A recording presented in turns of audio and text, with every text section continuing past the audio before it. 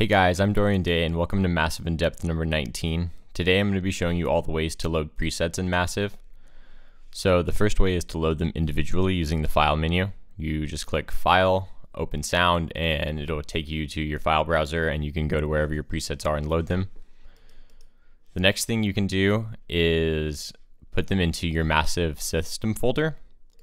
This depends on what operating system you're in or where you installed the files, but you can go into Options, Browser, and you can see here where the directory is. So by default, for Mac, it's in Documents, Native Instruments, Massive, Sounds.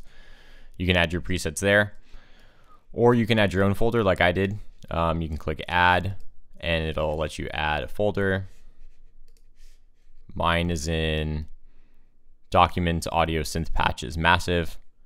And then finally, you can explore right here in the preset browser. You can go through your file system and find whatever you want.